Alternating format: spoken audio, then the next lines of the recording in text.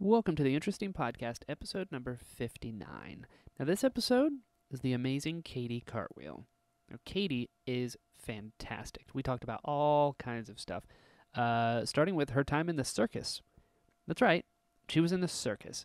How sweet is that? And I mean, she did trapeze, she did tightrope, she did aerial hexagon, she did all kinds of stuff, and actually breaks down the process into each one of these skills, which was fascinating because I don't think I've ever talked to someone who has actually worked in the circus. I mean, obviously I've talked to them at the circus, but I mean, in depth, you know? You very rarely get a look inside the tent, if you will. But Katy is also a creature performer. She's worked on the last couple Star Wars movies, and she's fantastic in all of them. She was Hurrid 327, which is the red droid outside of Maz's castle in Episode 7. She was a caretaker in Episode 8. She was actually the one with the rake, the one everyone thinks about when they think caretakers. That was Katy. She was in there. She has a great story about the deleted scene of the caretakers' party and how she was she may have caught fire. Maybe not. You'll have to find out. But most recently, she was the on-set performer for Rio Durant in Solo. And we talk about what that costume was like, how she got through the cockpit. She did certain scenes, how the physicality of the character came out through her aerial skills in the circus. It was a great talk. Katy is super fun. Definitely check her out. So, without further ado, here is the Interesting Podcast, episode number 59, with Katy Kartwheel. Theme song time.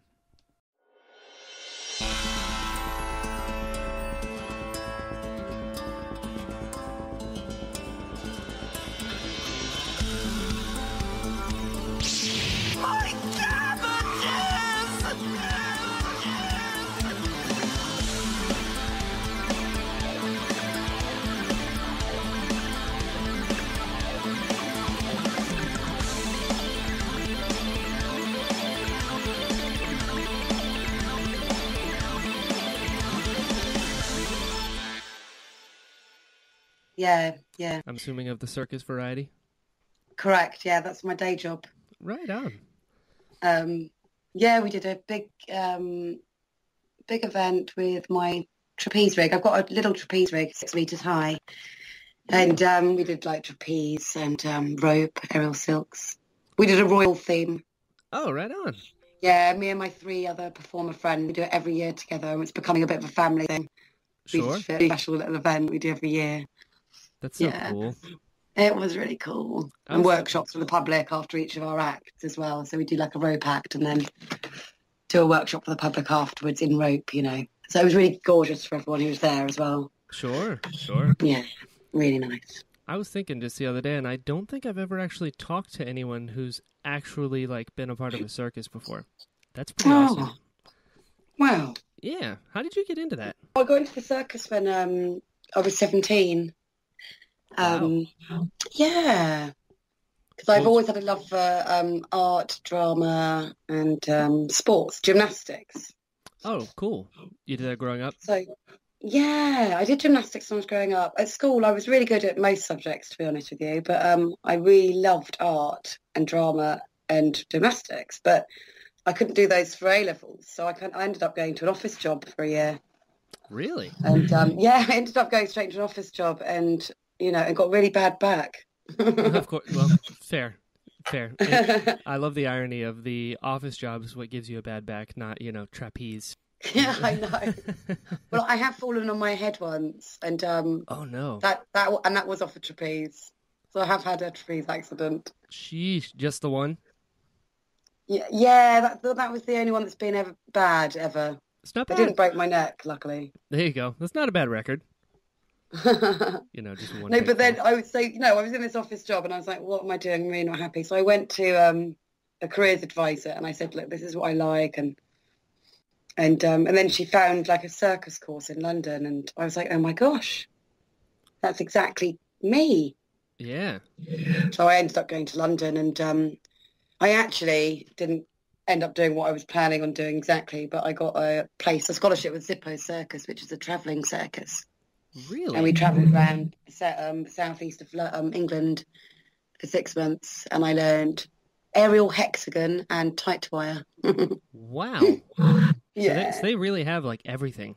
Like, you know what you need? The circus. I know. Wow. I know. Isn't that weird that the careers advisor was able to actually do that? Do you know why? Because there happened to be a centre in England that did like an official course. I'm sure if there hadn't been, she wouldn't have been able to find something like that. Yeah. For me on her computer, without her official lists of things. Right. You know what I mean? What an How would amazing you find list. something like Circus when you're looking for a very serious career? Yeah, that's stuff you kind You know of what I just mean? run You into. wouldn't come across it, would you? No, definitely not. What an amazing list. I know. I wish I could see the software she was using. Yeah, I know. What else is in there? I know. What other tricks have you got up your sleeve? Card player. Just Yeah, the next one, exactly. The next bit of advice will be, anything you you can should think be a of. magician. That's right. I mean, I figure The funny thing is, why not? exactly. I mean, it is Why a are we finding viable this option. funny? Yeah. It's crazy. And it's also like, I can imagine, very physically taxing as well.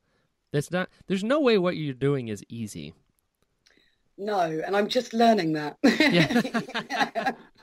I'm just beginning to come to terms with that right now, age 37. Fair. I'm like, oh, I actually have to look after myself as well. Right. You're in the air. Yeah, I know. I've just begun to realise because I go out and do all these jobs, the weekends. Like summer is my high season for circus stuff. Of course. I mean, I always get things throughout the year, but summer is like crazy time. Mm-hmm. Yeah. Man. And so it will be literally piling loads of equipment, some of it very heavy, into the car, going to the job, setting up, performing, teaching, getting all the equipment down, back in the car, coming back. Of course. And not having time, a lot of the time, to even do a warm-up. Oh, really? And because there's no time, because I'm doing everything, like setting up, ringing up, talking to the client, getting ready, and then performing sometimes. Wow. So it's only a very short warm-up, yeah. Sure. That So sounds like a solo artist, like in a band. I mean, I guess it kind of makes sense, It is performance art. Yeah, it is, and there's so many. It is a bit like that. That's why it's nice to work with other people. Like yesterday, I had 3 of my friends working with me. Cool. And I get a few jobs like that come up, and that's really lovely because we can devise showpieces together. So it's a bit less solo. Sure. Yeah, Sure. A little less solo. Although I am a bit of a solo operator a lot of the time, which suits me fine as well. Right. Yeah. Man, so what was your first act then when you went off to the circus for the first time? Did you get to pick, or did they give you options? Well, kind of both, really. I did tight wire. Mm-hmm. Tight wire was the very first one. You're like, how's your balance? Yes, it was. And then I performed, and then I was in the papers. So I actually had like main newspapers from the UK, and the Guardian and the Daily Mirror, and then I had all the ITV News, BBC News, and everything filming me on my big tight wire moment. Oh man, no pressure though. No pressure, right? I was really wobbly that day. Of course, in more ways. I was than quite one. young. I thought I did very well. Sure. I mean, you're still around, so well done. Yeah. It's a good. Clearly didn't die then. So good stuff. So you just got up. Is that the time difference we're looking at? Yeah. You just started. Yeah. It is. What time is it where you are? It is 7 a.m. Yeah, I make Well it. done, you. I make it happen, Goodness. Katie. I make it happen. You do. You are up and ready. You got to do what you got to do when you're talking to people such as you. Unintentional rhyme. This is why I'm. Wow, it's so early. I'm a performer That too was now. good. I make rhymes. You make rhymes, do you? I mean, apparently, starting right now, it's my new skill. Show me how, if you will. Ooh! I sense a rhyme coming. No, I got nothing. I'm lost. It's harder than it looks. It's harder than it sounds. It's all of it. It's just harder, but not harder than tight wire. So, what is the key to walking a tightrope? Yeah. Don't say balance. Yeah, the key. Is it balance? Are we going to go for the key, yeah? We're going for the key. What is key? the key? The key. Okay, so the key is... Here it is, to all you tightrope enthusiasts. You do not... right, you don't walk on the wire. What? Unless you don't walk on the wire. Unless you can feel the wire under your feet. That all right? makes so much sense. That is the rule number one. Okay. Don't step onto the wire unless you feel it first. Fair. Right? Pro tip. Pro tip, feel that wire. Yeah. You feel it. You feel it with the toes first, so you can. Yeah, it's the first standard walk to learn. That makes Keeping your sense. feet nice and straight. There's different walks. There's all sorts of different types of walking, jumping, Really? running. You'd start really with a type of walk that's the easiest to learn first, which is keeping your feet straight along the wire, rather than turned out like a ballerina. Ah, okay. You know what I mean? I do. The turned out like a ballerina is the only way you can do running and jumping, because your Really? feet have to literally grab the wire from side on. Oh, So that that your feet literally swoop from the side to grab that wire, and you're curling your feet around it. With the shoes, with the suede or leather soles, so obviously the wire would just cut your feet that on makes its sense. own. But when you first learn, you can have nice straight feet and you point your toes onto it. So your toes touch the wire first, Smart. and then you feel it's there. Then you push your weight forward onto your heel. Yeah. Oh, So you feel like it, walking. and then you push your weight. Yeah, it's like walking, but toes first. Yeah, But toes first. yeah, toe heel, rather than heel toe. See, this is all super interesting because I have zero context for any of these skills. I'm like, oh, Wow. we're breaking it down.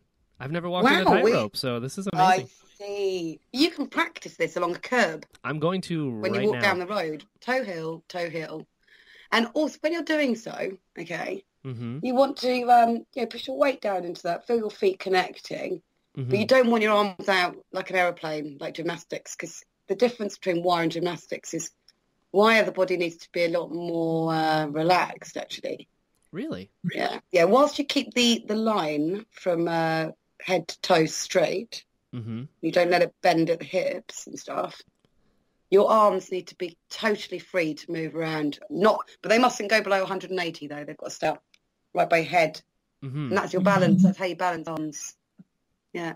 Oh, okay. Whereas a gymnast is very much straight arms in fixed positions, aren't they?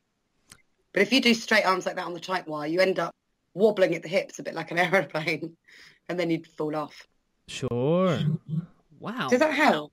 It With super your helps. curb walking? Okay. You painted a great picture. So you did tightrope first, and then where do you go from there? Oh, now I do so many things. It's Of crazy. course. You're like, the world is my oyster. Yeah, I had an aerial hexagon. Okay. It's just a hexagon shape aerial piece of equipment, a bit like an aerial hoop, Okay. but it's a hexagon instead. The difference with a hoop and a hexagon is that the hexagon's got like the top and bottom flat bar, if you like, which can be useful with certain tricks. Sure. Yeah. Sure. Yeah, I really liked that. The thing I really loved about that was going up high. I love being high. That makes sense. I love it. It's so peaceful and freeing and exhilarating. That It's beautiful. actually, given your progression of skills leading up to trapeze, the fact that you like being high makes a lot of sense. Yeah, it's just lovely. And in the big top, in like the traditional big top we were in, they got really high as standard.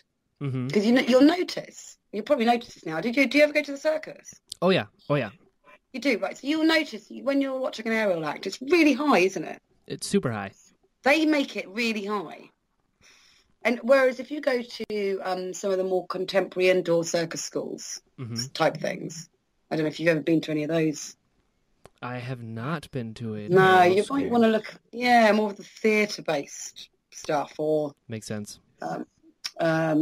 or any circus schools that are putting on shows. You'll notice that the height's a bit lower. Sure. Oh, I'm not talking Cirque du Soleil here, okay? We'll leave them out for a minute.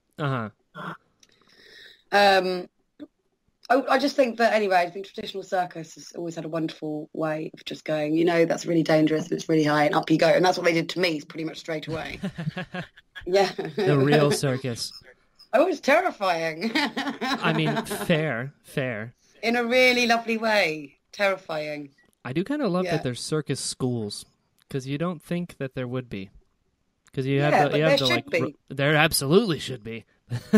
That's like the sometimes, romantic appeal to the idea of a circus is you just kind of like run away to the circus and then you just kind of figure it out. You're like, I can throw knives. Cool. Over here, we need a knife thrower. Try not to hit the girl on the wheel.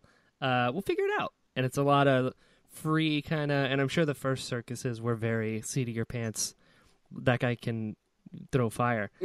But so it's nice that there's schools for it where you can take, get actual training to do these things. Absolutely. There's schools popping up all over the place now. It's amazing. I mean, in the UK, I mean, I live in the UK, so I guess I can mainly just speak for the UK. Mm-hmm. Because you're in the States, aren't you? Yeah. I am and indeed. Whereabouts are you? I'm in Florida. You're in Florida. Oh, that's nice, isn't it? Yeah, most of the time. It's very hot. Okay. But other than that, can't complain. Better than snow.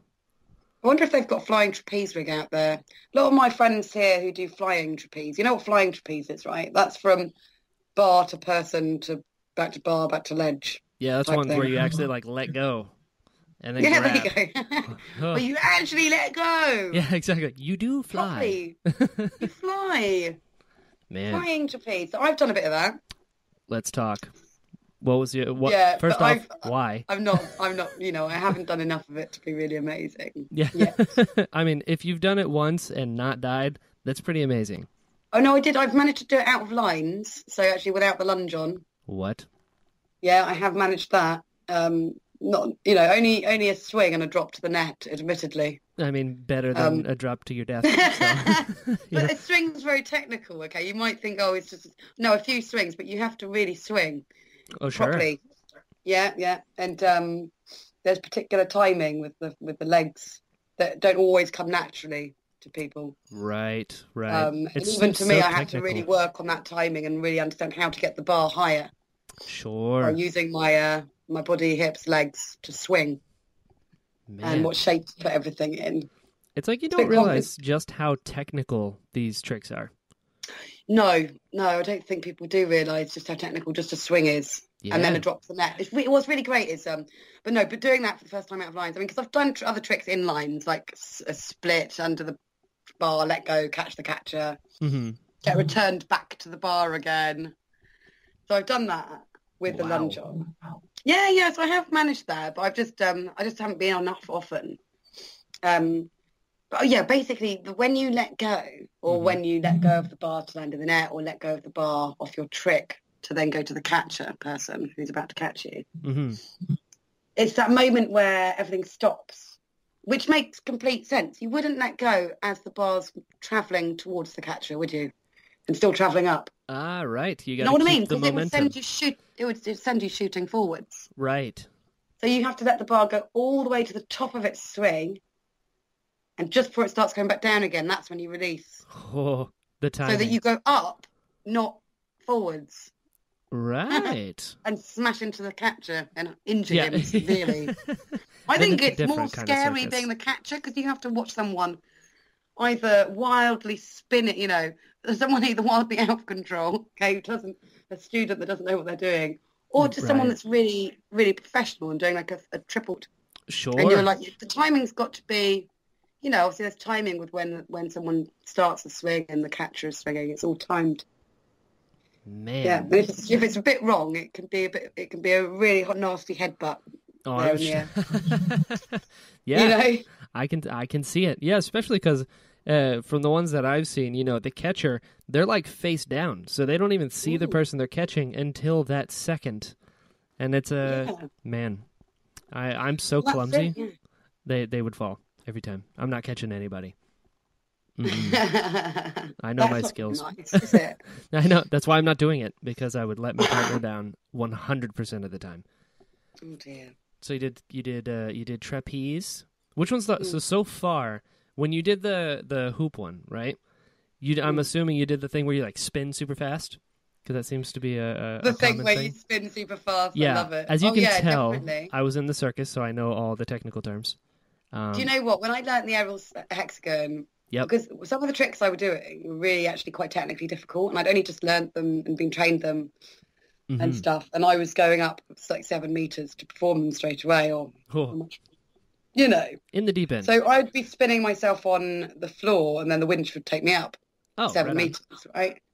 So the spinning really fast thing, I tried not to spin too fast on that because I knew that I was going to be taken up quite high. See, that is what it's called. And fast spinning, if you're then doing very technical tricks, can just spin you off. So the sorts of tricks I was doing, I didn't really feel comfortable doing massively fast spinning when I was doing that act in Sippos. I do fast spinning now, though, because I tend to be sometimes I tend to be quite connected to the floor. And I could just reach the hoop, but I still can touch the floor. So I'll do some really, really fast spinning, and then I'll go up. And I've worked out a really cool looking sequence where I can go in and out of the hoop and around it whilst it's spinning. It looks lovely when it's spinning. Do you ever get dizzy? Because the shapes, like you just move. You can do some really simple things, like just move a leg a little bit and move an arm a bit, and when it's spinning, it looks amazing. When you are spinning, do you ever get dizzy? You're like, of course not. No. I'm a professional. Do you know what? No, I don't anymore. No, because I've got used to it. 'Cause if you do it enough, then you Really? Yeah, if you do it enough, you stop getting dizzy. Wow, I didn't know that. That's right. Yeah, you stop. We found one of your many superpowers already, Katy. If you do it enough, you don't get dizzy anymore. You can just spin away quite happily. Wow. The only time that's slightly different is if I'm really tired and I go through my act late at night, which I have done quite a few times. Yeah, I mean, and then I'll be spinning away, but I'll be really exhausted because I would have done whatever else I've done all week, and then whatever training I've done before my running through my act. Mm-hmm. And then I'll be spinning away. It won't make me dizzy so much as just feel really sick. Fair. But it's through tiredness, exhaustion, and running through my act at 10 p.m. Right. It's from burning the candle at both ends, not the dizzying actual part. It's the burning the candle. Yeah, exactly. Fair. So what's the hardest skill that you've learned so far? The hardest skill? That's a nice question, isn't it? I try. You do try. You know. You do. What's hardest? Doubles trapeze, maybe? Fair. Doubles trapeze. I'm going to go with doubles trapeze. There's just so much involved in it with timing and I love all of it. I'm sure the first time you ever made the full pass, you're like, "This is it." That's got to be exhilarating. Well, no. Doubles trapeze now, where it's different from flying trapeze. Right. Oh, yes. Okay, doubles trapeze is the one that you're not throwing somebody and catching them. Well, okay, no. Sometimes you are, but we can get to that. Let's do it. Instead of the bar swinging and you're, and you've got the basis swinging on a different bar. Mm-hmm. So you're releasing your own bar and then catching the catcher on his hands on his bar and then being swung back to your own bar again. Oh. For doubles trapeze, and that's, the beautiful, large, long, rig of flying trapeze. Mm-hmm. With doubles trapeze, it's one trapeze that hangs down. And we're not talking about swinging that trapeze at all. Right. It's a really beautiful skill to work on. And so the catcher or the base can be it just has different base positions. Mm-hmm. So he can be in that typical flying trapeze base position where he's in catches with his hands coming down. I did a lot of training with a person called Ezra from Gorilla Circus. Nice. And he was really tall and really strong through his, because he owns the flying trapeze school. He's done a lot of training. And I'm really small and strong. Uh-huh. So we were a really good team, and he was able to do some throwing and catching, just basing from the doubles trapeze, without any swinging, and we were playing some really awesome tricks. So if we were hand to hand, he was able to. We'd do a little beat, and then he'd throw off my hands and then catch my feet. See what I mean? Oh, nice. So my body would literally flip 180, and then we managed to get it back the other way. So he's holding my feet, and we do a little tempo, little beat, little tempo, and then. So he'd have to pull me up and fling my feet that way, and I'd have to we'd have to time it perfectly. So then I was doing a little beat and then lift up an arch, and then it was a catch. Things like that were really exciting. Oh, that's awesome. And we were training this trick where he'd be in catches again, hanging upside down, waiting for me, and then I was standing up on the bar. So which was basically his knee level, right, where his knees are bending in that position, and then I just jump backwards. Catch his hands. So it'd be a straight down drop. Sure. You can kind of, just with the size difference of the two of you, you can use him as your totem pole. Yeah, it was a real good match. And I had a really good match with Moira as well, actually, who was a girl that I worked with from Aircraft Circus, and we'd run a shows together with Aircraft Circus, and we wore these great leopard skin costumes, and Nice. she was really strong. She was able to base me hanging by her feet. Yeah. What? Yeah. It was called ankle hang. Oh. Yeah, so she was Aptly an ankle named. hang, which is basically, it's kind of squidging the bar by your calf muscles, and then your feet are just slotted next to the ropes. It's Wow. really hard. And then, we were doing all sorts of tricks in that position. She's very strong, goodness. So, I love doubles trapeze a lot. Really, it's really hard to learn. It took a lot of effort, but I loved it because I got to work with somebody else up in the air. Uh-huh. So, and that feeling of trusting another person, Oh, yeah. it really, that's, I think that's a key point, actually. Working with other people and trusting other people Sure. with your life. Really? With your life, with your body. So, they drop you, or if I didn't get the trick right, so, either both of us will become injured or seriously injured. Right. And that feeling of trusting one another is really beautiful. Absolutely. It's beautiful. And if I may just bring that into Star Wars, Of course. being a creature performer, one of the key things that makes it so beautiful is that thing of trusting people when you're inside a creature. Oh, yes, of course. You rely on the team around you. If there's a problem, they have to get you out. If you can't see, they're your eyes and ears, Absolutely. I've had quite a few creature performers on, and they've all talked about how there's, for each creature, there's a team of people behind it. One person with a mic talking to you inside of it, a person inside, another person with the animatronics. It's a whole big thing, and it seems like that Neil Scanlon's entire team is everyone looking out for one another, and it's amazing. It's amazing to hear. Yeah. So that's actually a perfect segue, Katie. Well done. How did you get started into acting? What made you go from the circus to that? I got into that. No, I actually got into it through Aircraft Circus. So Right on. Moira, who I was doing doubles trapeze with, her husband Alex Frith rang me one day, and he's the director of that circus school. Mm-hmm. I've done lots of training and performing with them, and he rang me up and said, "Oh, I need a short stilt walker for a film." Wow. And check. I wasn't even stilt walking at that point, but I just said, "Oh, well, I'll learn stilt walking quickly." Mm-hmm. I didn't know what film it was for, and then I ended up going along to Pinewood Studios and snatching out a bit of stilt walking, trying different things, and they just kept asking me back, and that's how I got into it. Right on. Yeah. At what point did you know you were playing a droid? Yeah. Because I know who you played. About the third time I went in. That's but awesome. then, because I'd never been in a movie as big as Star Wars, Sure. it Few took people quite have. a while. It took quite a while for it to really sink in. Mm-hmm. Yeah. But it didn't really sink in until the movie came out, actually. Of course. Yeah, to be honest. You had a great shot. Oh my gosh, Heward 327. Yeah. Had an Big amazing Red. shot. Absolutely, Big Red. He had an amazing shot. He did. Walking past, Just the biggest movie star of Han, all Ray, time. Finn, and BB-8. Yeah. I mean, it was amazing, and he was the only creature in the shot as well. So he had a real good moment there. Yeah, oh yeah, 100%. Right in front of Maz's castle.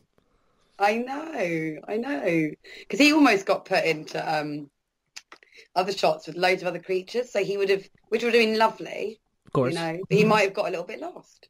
Yeah, you never know. He might have got a bit hidden. But as it was, he got a glorious full body shot walking for about 6 seconds. Yep, it's a golden time. Oh, it's golden time, yeah. Real golden time. It's amazing. What was shooting like? Well, on that one, so for Big Red, when we finally got him shot, because he nearly got shot quite a few times, and then for whatever reason, he might have been too, at one point we nearly put him inside Maz's castle in the bar area, and but JJ thought that it was too distracting from the main dialogue, having this massive droid in the background. Sure. Another time in Abu Dhabi,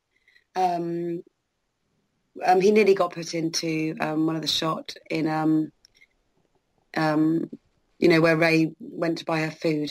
Really? That place. Yeah, but he needed someone to go on really quick.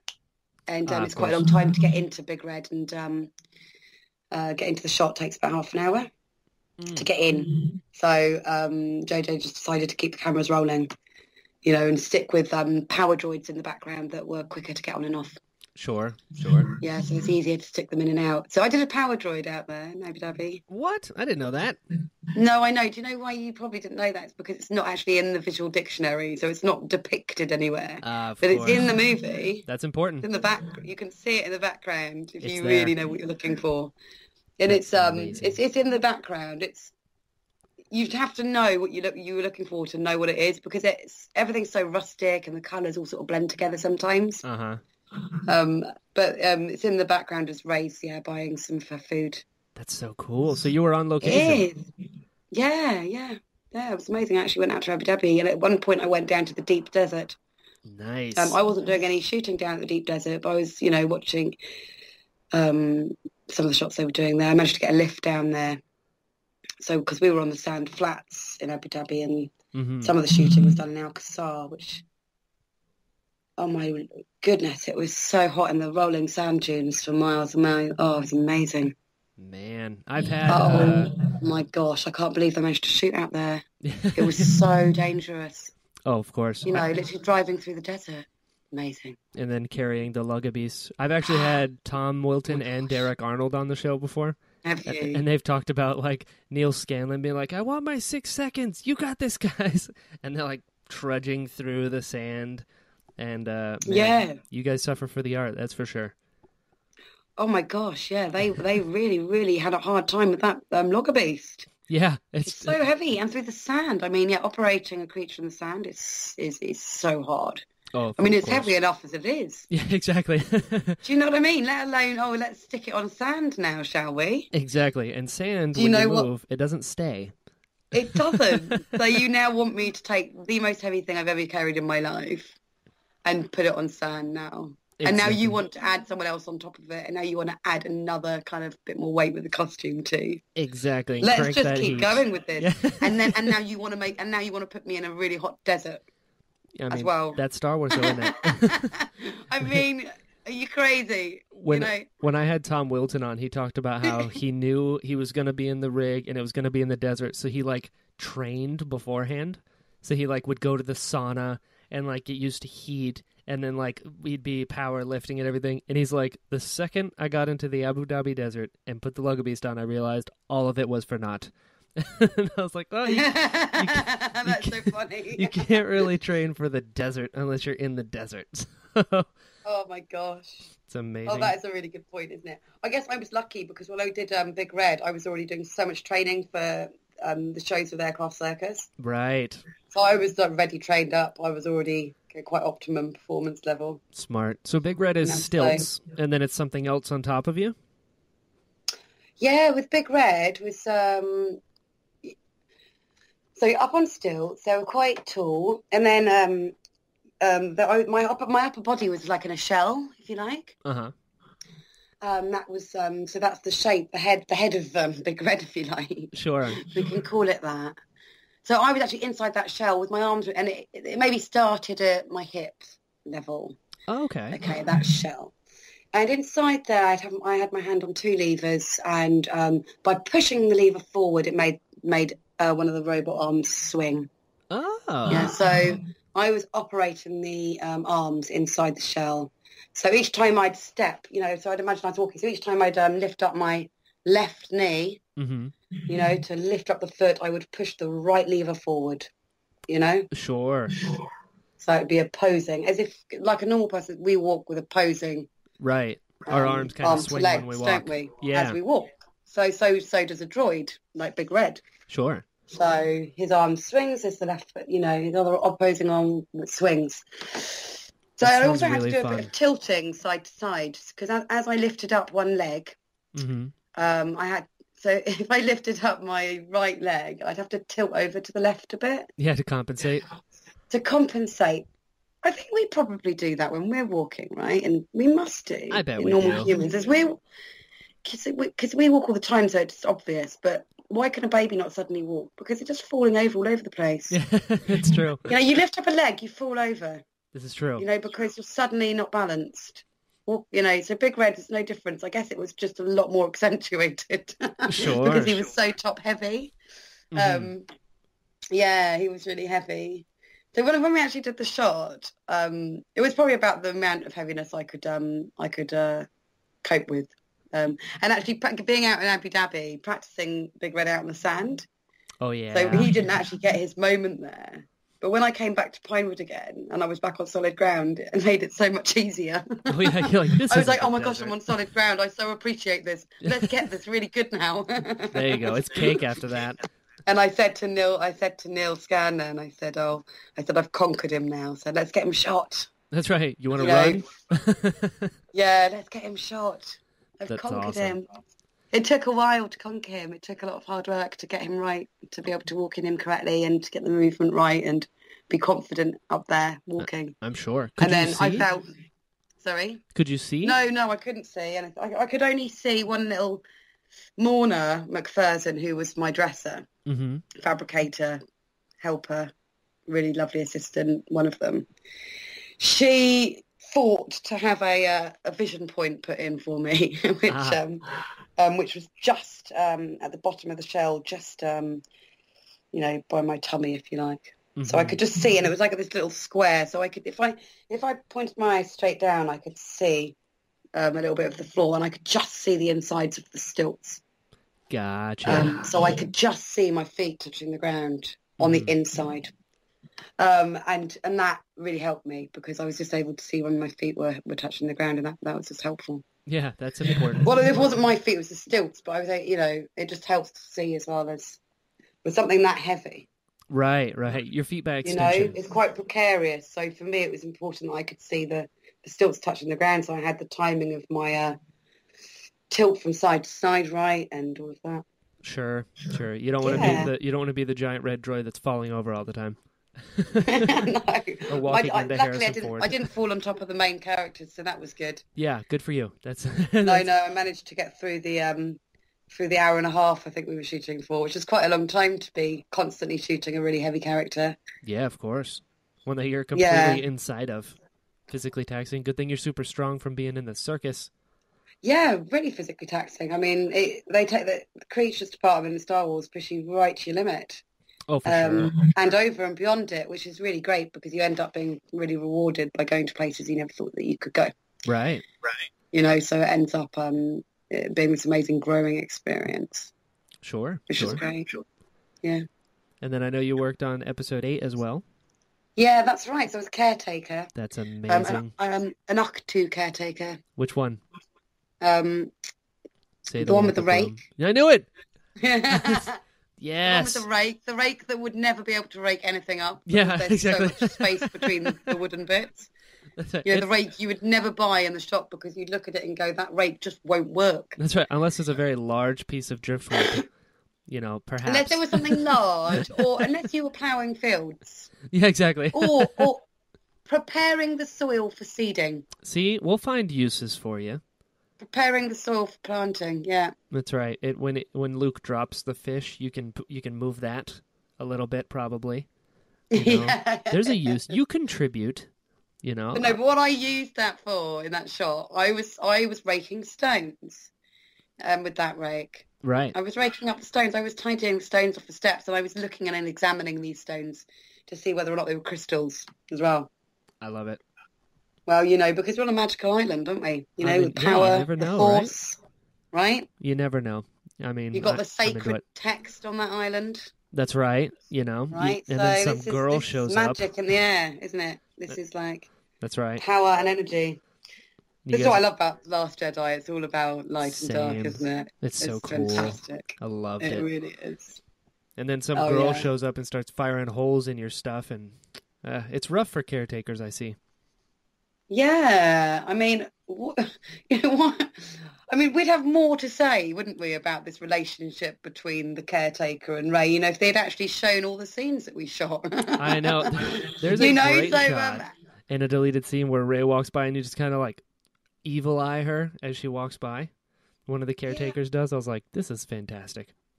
Yeah, what about the dancing around the fire Yeah, shop the where there was party. like 20 caretakers, Yeah. 20 of them. It's And that was amazing. our big scene. We did a whole night shoot or two to get that shot with so, and obviously, you know, we had this, you said earlier, didn't you? Every creature has a team behind them. Imagine Oh, 20 yeah. caretakers. Imagine Sheesh. 20 teams.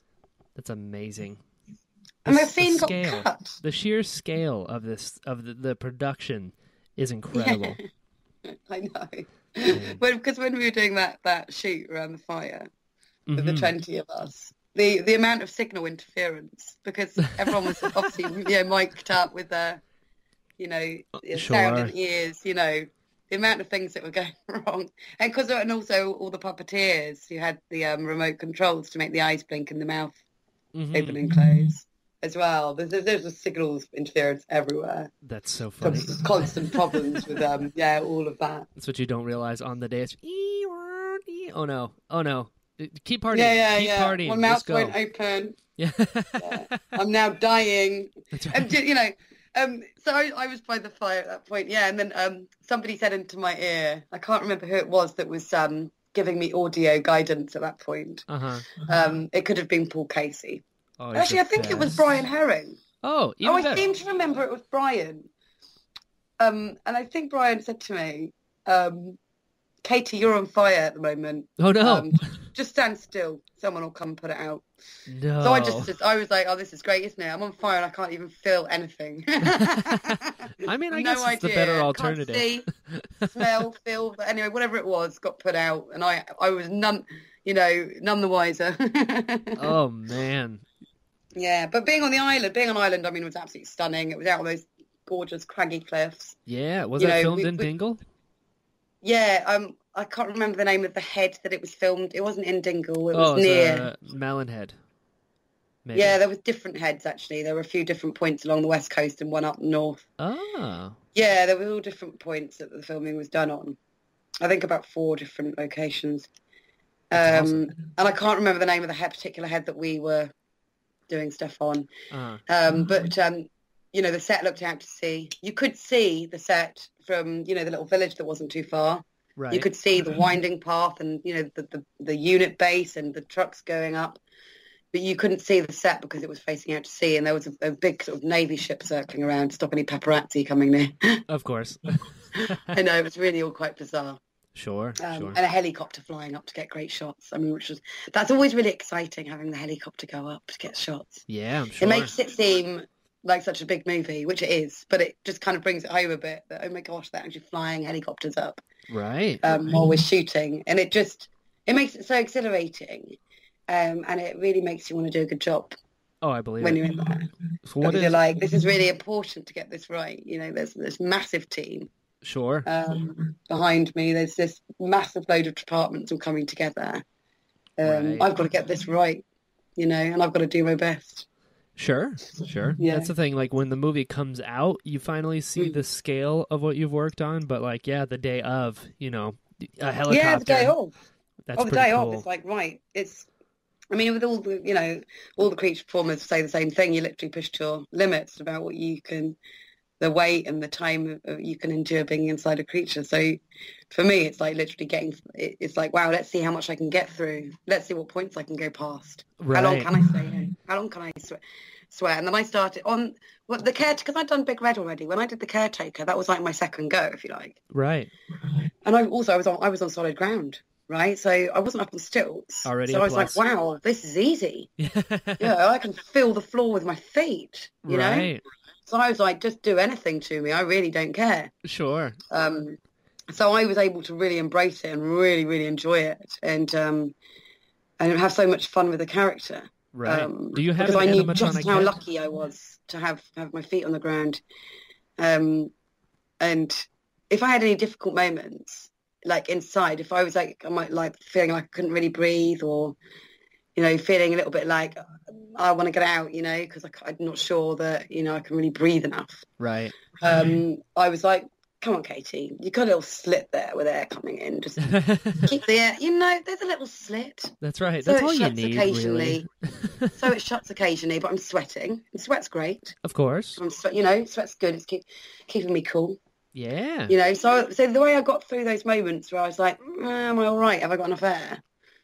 Was by just thinking of the character. So I'd be like, okay, where's my character right now? What am I thinking? What am I doing? Sometimes I'd be walking up the stone steps. So I'd be like, what would I be thinking as I'm walking up those steps? You know, Right. I'm walking up there and I'm going to do a look back like, did I forget some of my washing? I'm like, no, it's fine. I've got to go up here with my rake and, oh, look, there's some more stones down there. Let me rake those up. Goodness me, it's a bit mucky here. That's that right. Luke Skywalker. He really does make a bit of a mess, you know. So I'd be constantly having...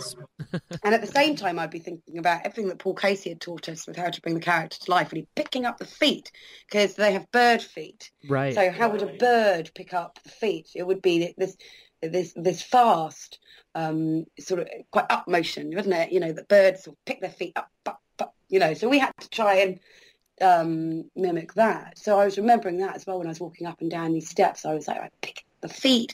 So there's quite a lightness to the character, as well as it being quite big, you know, big tummy and stuff. So quite nun-like, maternal, you know. For sure. And, you know, at that point as well, you know, it was the first time I had a creature with a head on. So learning how to move the head, you know, learning how hard it is to move a creature's head. Yeah. Because actually it's restricted. You can't just move. You can't just look to the side. Sure. Like normal. You have to move the head just a few degrees. You have to push your own head as hard as you can. So when I had to walk the caretaker, walk the caretaker. I mean, sometimes it's hard to know what language to use when you're talking about this sort of stuff. It works. But you know, before walking, of course, as the caretaker, there you go. You look first before you walk. Typically, you look and then you walk, right? Right.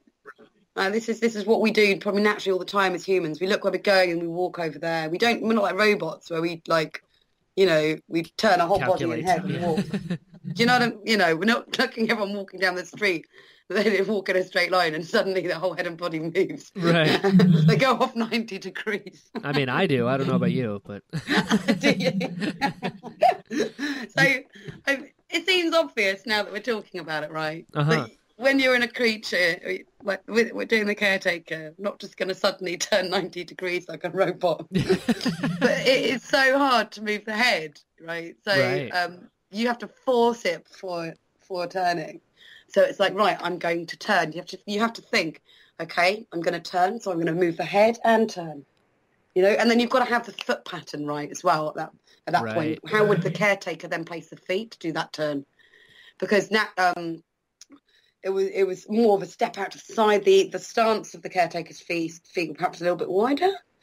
Right. But to make that look realistic, the turn, how a caretaker would just turn around, it was very much placement, like put one foot down and the other one goes more sideways, then we bring it back into pattern. So there was a lot of technicality. It's hard to explain, actually, without physically showing you that particular motion. How would a caretaker walk back and turn? We tried all sorts of things. And that was even before we went on to caretakers dancing, right. You know, around the fire. It was how would a caretaker walk, stand, look, gesture? Sure. Point. What wouldn't a caretaker do? A caretaker wouldn't do cartwheels. Yeah, I did say to Paul not. Casey, please, can we throw a cartwheel in? Because I really want to do a cartwheel in a suit. But he was like, I don't think that's very caretaker-like, is it, Katie? Right. They don't have fun, Katie. they have their don't own have brand. fun. Yeah, no, you can't. No, they're very tame parties. There's no cartwheels in the nunnery. No cartwheels. But we got through like a whole night shoot. I tell you what, that night shoot with all the caretakers that day, I mean, it has ended up on Battlefront Games or something, hasn't it? The deleted scene is on there in the Blu-ray. Yeah. The deleted... so we got the deleted scene Yep. on Blu-ray, so that's fine, so people can see it, can't they? They can. It's a great scene. It's so good. I do understand why Ryan took it out, or, you know, because I thought that The Last Jedi was really well put together, and I really loved all the quiet, dark, eerie moments of searching for light within darkness and all of that. I agree. And I do agree that it would have totally spoilt it if suddenly there was this random like caretaker celebration chucked in the middle of what was a very powerful piece of cinema, right? Sure. So I totally get it. But I think it was the right choice, but so gutting all the same. Yeah, fair. But that night shoot was absolutely relentless. It went on for hours and hours and hours and hours and hours. And a lot of caretakers were dropping like flies. Dropping like flies, couldn't get through it, had to go out of the scene. Oh, no. I'm happy to report that I managed to get through the entire night. That's right, you did. And that probably helped, I mean, that made me feel like, hang on a minute.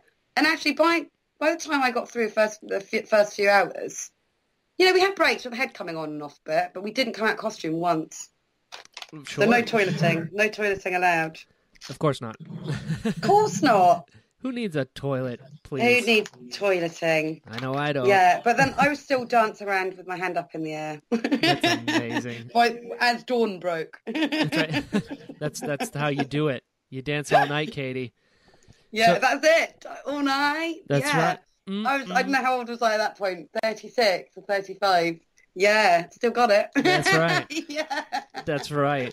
So you're wearing this head. How is the head in relation to your own? Like, where are you looking out of? Anywhere? Can you see it all? So the view points through the mouth. Okay, so it's like sitting on your head, the faces. Yeah, well, because inside the head is a skull cap. So the first thing is you wear a skull cap. So your head, you're totally fitted onto a skull cap in there, and then the head of the creature, caretaker, is fitted to that cap.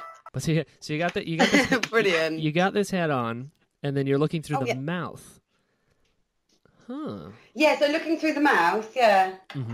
And you have a skull cap that's fitted to you, so I'm assuming that's the fittings that go on beforehand are for animatronics like this. So that is your caretaker. Absolutely. That's amazing. Absolutely. They're all fitted. You're given your own caretaker, and you stick to your own caretaker. If somebody else had to go into a caretaker for any reason, they'd have to have their own skull cap made. Wow, that's and they'd have to amazing. be they'd have to be as a close size match as possible in terms of height and build. Sure. To fit inside the underbody costume and the overbody costume, if you like. Man. Yeah. I remember Donald Glover was talking about, somebody asked him what his favorite thing about being in Star Wars was, and he says the fact that all of Lando's clothes were fitted to him. He's like, it's mine. So that made me think of this, that you have a caretaker that's yours. Well done. It's amazing. It's really, I mean, it's incredible, isn't it? It is. It's really magical, actually, and it's just really wonderful. It's the detail of all the creatures. Oh, 100%. And the stunning work, from original concept, absolutely, right through to fabricating and the costume on top, and the hair on the creatures, the skin on the face, the creases in the face. The colour, the artwork, and the skill level, and the attention to detail, 100% is absolutely 110% every single time. It's wonderful, and keeping that. I mean, because if you're walking up stone steps and you've got set all around you, bits of the skin might come off and get damaged. So the fabricators are constantly having to fix and repaint and re-glue and re-stick, and things get broken or shape shifting, and so it's managing all of that as well, going through some really tough hours of shooting. So, yeah, the team behind are constantly fixing things as you're going through as well. That's what happens when you have the best of the best working on these movies. It's so good. Absolutely. It's so good. And it shows in the art. But then, it does show, doesn't it? It shows because it's so realistic. And that's why 100%. People often think it's CGI. Yeah, I know. A lot of people thought Big Red was CGI'd. Yeah, I did. A lot of people I didn't think that was real. And then I was like, no, the amazing thing here. is every inch of that shot is totally real. That's right. And it really is totally real. I mean, it's obviously a real droid. It's the person and they're operating it, but it's just it's amazing, isn't it? It's amazing. Yeah. That's so great. It's amazing. And thank you, Neil Scanlan, for having such high standards, really. I know, that guy is because without genius. That driving high standards behind every split second that you see on, the cinema, the movie. I mean, oh yeah, wouldn't it be much easier to say, you'll barely see it, don't worry. Right. You won't see the back of the head. It's never like that. It's like, no, every hair counts. Yeah. You know? Yeah. It's insane. And that is the attitude with every department. I bring up the Lugga Beast because I've talked to both the guys that were in it, and they told me that it was like either 6 or 7 months of R&D on that one creature. And then Neil was like, I want 6 seconds of screen time. So to think for 6 seconds, months and months and months and months of work. And incredible. Neil Scanlon is a genius. And he is a genius. He is, it's true. Amazing. He really is. And the way he keeps his team together is takes a lot of skill. Absolutely. And people skill. 100%. Person skills. Exactly. And another cool thing that he does is like he seems to be very loyal as well. Like if people turn up and they do the good work, a lot of the creature performers, yourself included, keep being brought back, which is great. Yeah. It's so cool because it adds even more of like a family aspect to this department. Yes.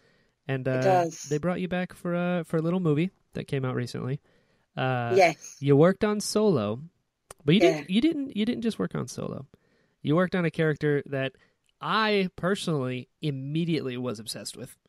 And really? What did you think of him? Rio Durant. Yeah. The second I saw him, I was like, because I'm a big alien creature guy. It's just one of my favorite things about the movies. And I was like, is that a 4-armed monkey alien? Whatever it is, I'm for it. Like, I'm 4-armed monkey mole. Yeah, I'm into all of it. Yeah. So how was that like? How did he ask you to come back? Talk to me. How did Rio come to be? Wow. It was amazing. So I got asked to come in and to do Rio. And he said, it would just be to do a bit of body work, really. There was also a puppet version of Rio, which you might not know. What? There was, initially, Rio was going to be mainly performed by 4 puppeteers. Really? 2 of which were Brian Herring, Dave Chapman, and so they were operating Rio, 4 of them. Can you imagine? How one hard for that each arm. was? Yeah. And I was just going to do any stunt moments. There's a moment where Rio switches seats. Yes. In the hauler. Where he's flying the hauler and he switches seats, and that's a stunt moment where I literally had to swing on a bar over to the other seat. Nice. And when I did that stunt, there was a clear drop down because they filmed it from below. Right. So I was on a line for that. Of course. You have to be, and it was because even Rio's a heavy suit.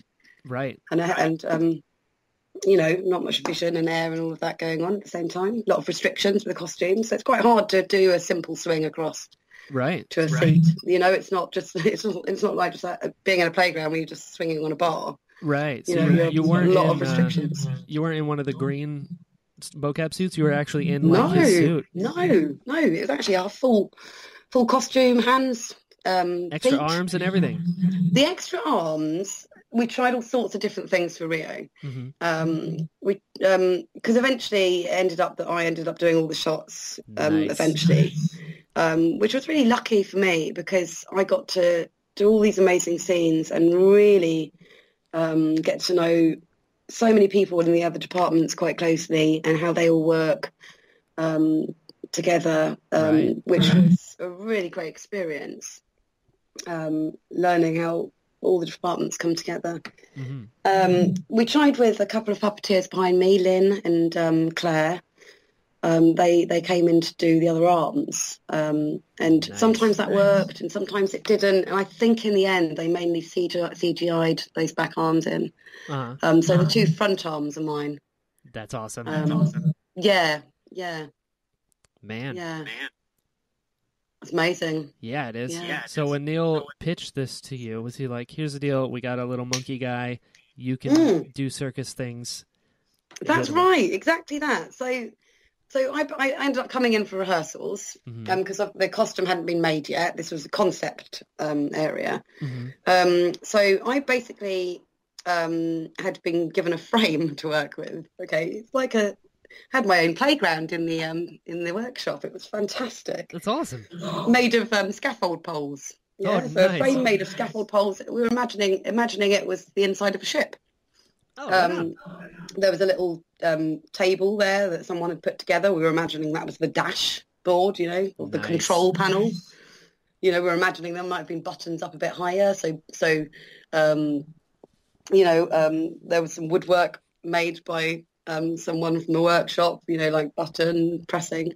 And I was literally swinging around on this frame and moving about on it and coming up with different ways to move. I was hanging by my knees. I was hanging by my feet. Nice. Swinging from one area to the other.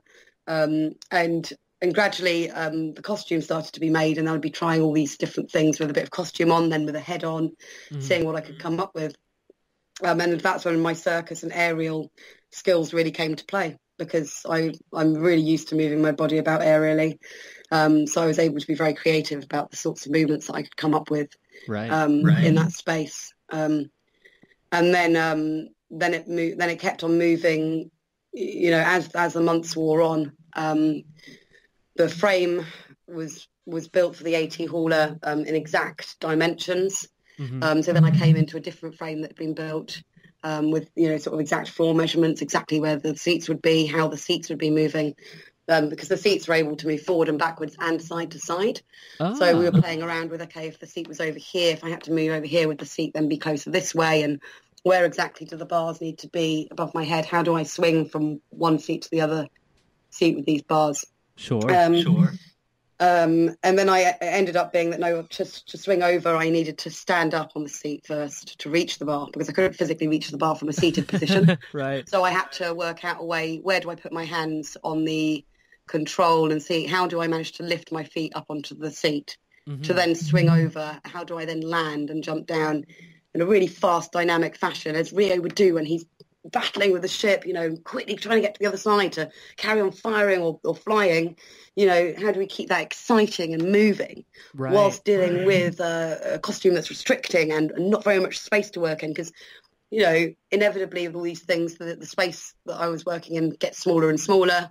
And more and more limited. The costume becomes heavier and heavier and more restrictive as the layers of the costume get added on top, the zips on the legs, the shoulder bits where the extra arms came off gave me a lot of restrictions in terms of being able to turn the head or able to turn my shoulders to face behind me. There was a point in the seat where I had to turn around and shoot a marauder. And again, that seems quite a simple thing to do. Just look behind and reach an arm behind, right? Simple.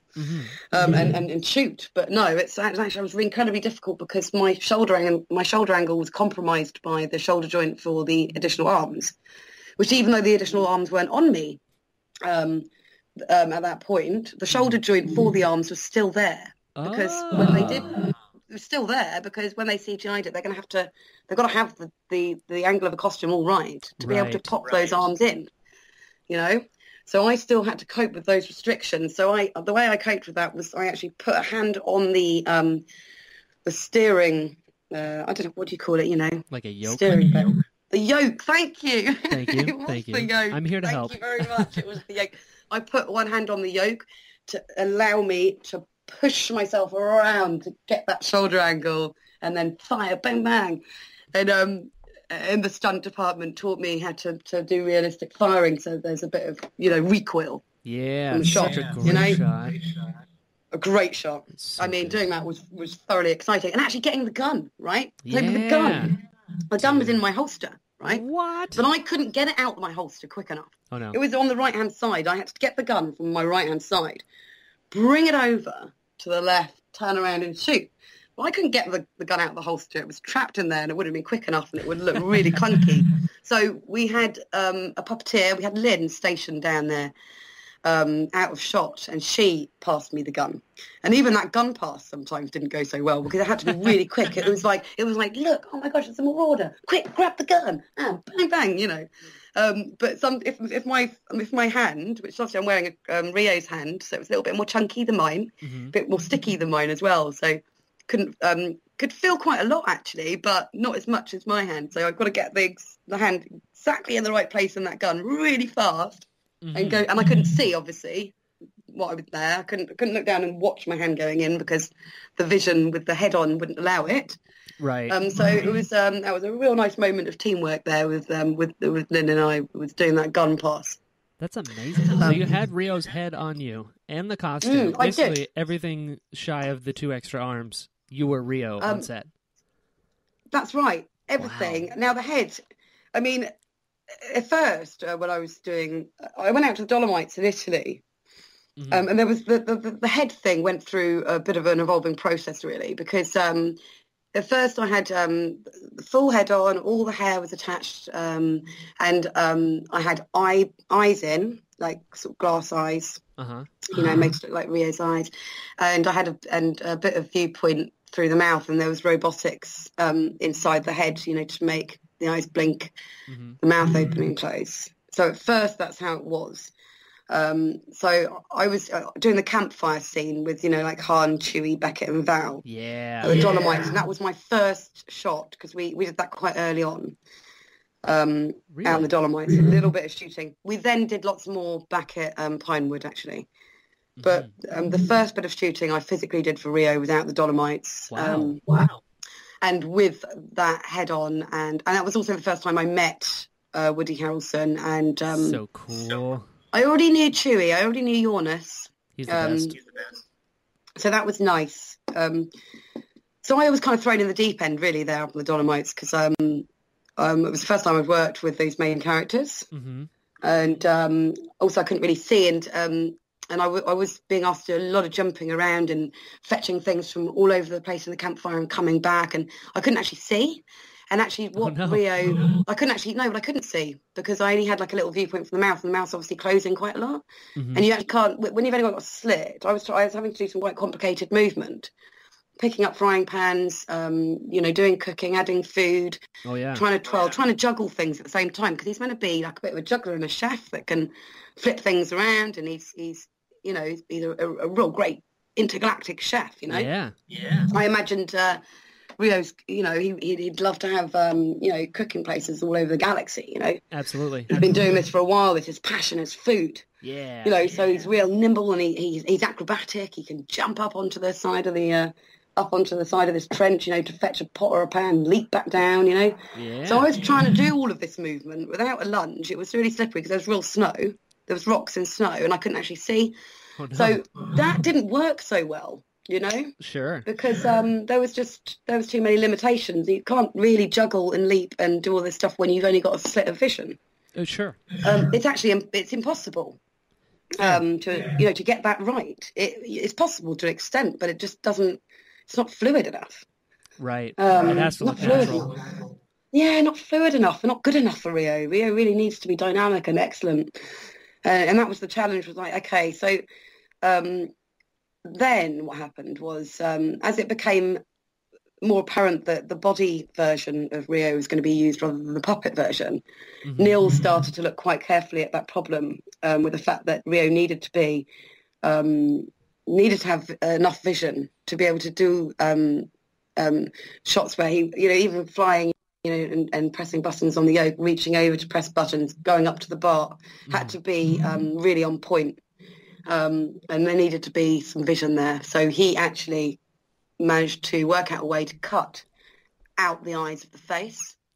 Really? So and so that was going to be. So I actually got some vision, which was amazing. Nice. No, I know. I felt so jammy. I was like, I'm in the most jammy position now. I can actually see. Right. And that changed everything for me. The minute I could see was the minute I was able to perform Rio really, really well. Game on. Because I was able to...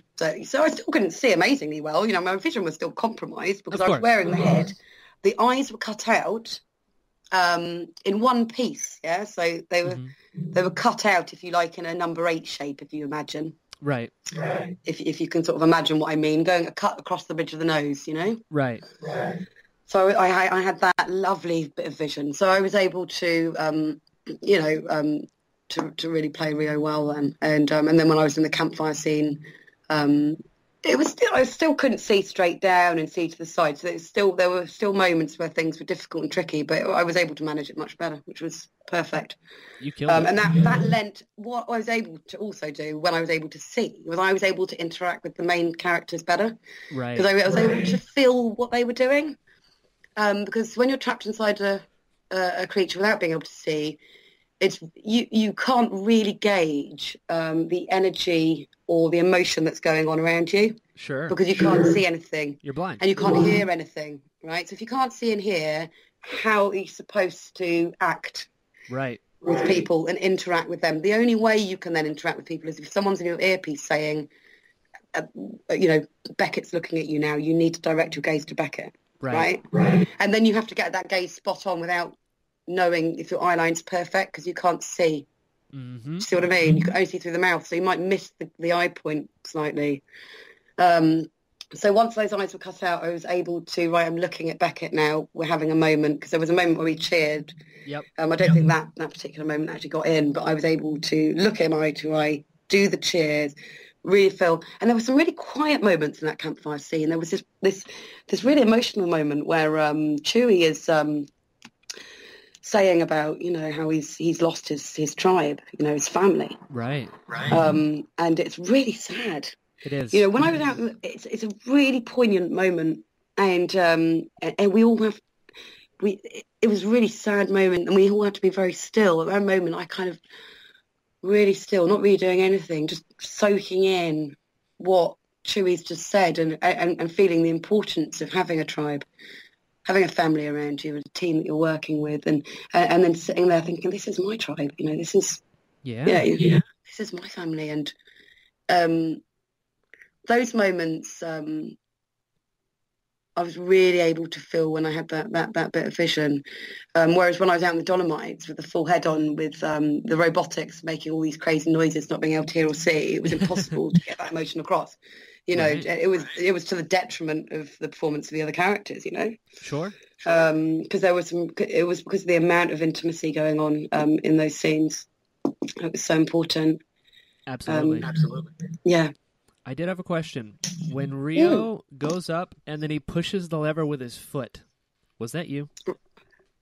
He pushes the lever with his feet. The lever pressing thing. Yes. Yeah. That's those are my amazing. feet. That's such a Those good are my moment. feet. Yeah, I was talking to somebody the other day about Rio, and I said the moment that seemed the most Rio to me was that little bit where you jumped up and then you pushed the lever with your foot. I was like, that's it. That in a moment, he's all over, he's flipping, he's doing all these switches, and just the idea of using your foot to push a lever, I was like, beautiful. Why wouldn't he use his foot? Because actually, if you look at monkeys swing on their feet. Exactly. And actually, something I did a lot of rehearsals with, I wanted to try and get that across with, actually, he can hang by his feet. And I tried all sorts of things to have moments where he's hanging by his feet, and we did a lot of that during rehearsals. I tried using straps so that I was actually hanging upside down with my feet strapped to a bar. Oh, nice. So I was trying to create a swing down the hauler. There was a moment where Rio might have swung down the hauler to press a button and then swung back up to the seat again, right? Right.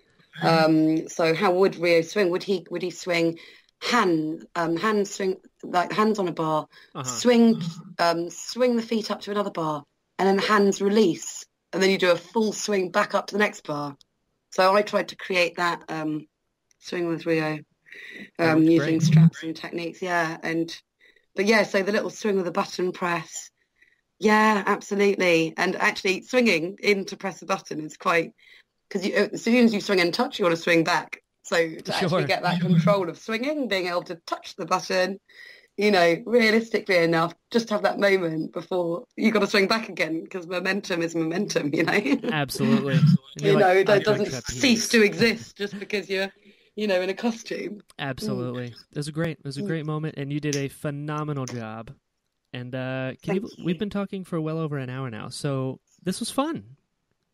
Brilliant. Yeah, I hope you've had a good time. Yes, this was really fun. Thank you so much for having me on your show. Absolutely. Thank you for coming on. It's always fun. I always say that the most valuable thing you can give someone is your time, and you didn't have to. And like I said, this was really cool. This was really, really fun. Yeah, it really was. Rio was absolutely amazing. He And was. watching him come to life on the screen and having all those memories of all those shots coming back. So much of what we did made it in with Rio. Cool. You know, whereas obviously a lot of the caretaker stuff got cut. Most of the things that we did with Rio made it in. That is fantastic. Yeah, And a what an testament. experience. To the work that you did. Yeah, it was a full year on Yeah. that, pretty much. Yeah, for sure. Yeah. That's amazing. Yeah. So I have Great. to, before anything, I have to ask you, where can people find you online? So yeah, I've just made a new Facebook page Cool. called Katy Kartwheel, which is a public page. Because I know that there might be quite a lot of people that are interested in hearing more about Rio and things the that are going circus. on. And so I've got Katy Kartwheel page, and then I've got a Circus Passion page. Yes. So I thought, well, I'll try and separate them slightly. So if you're interested in the circus stuff, go check out my Circus Passion page on Fantastic. Facebook, or interested in the film stuff, go check out my Katy Kartwheel page. And also check out my website, which is circuspassion.co.uk or katykartwheel.com. Both goes to the same website. There's lots of stuff on there, lots of pictures and information, Perfect. stuff about the work that I do. Right Yeah. on. I love Yay. it. This was great. Thank you so much for your time. You're welcome. Thank you. And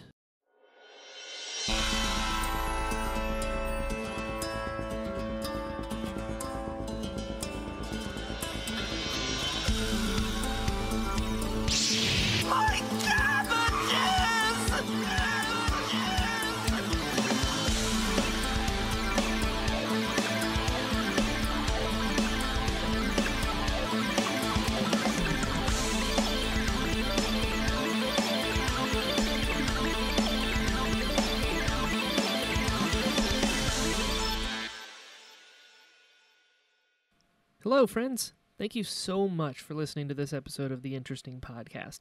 If you enjoyed it, stop by iTunes, give it a 5-star rating. It really does help push the show to the front of the algorithm so that more people can find it. If you'd like to follow me, I'm on Twitter, Instagram, all that stuff as Jedi Brian.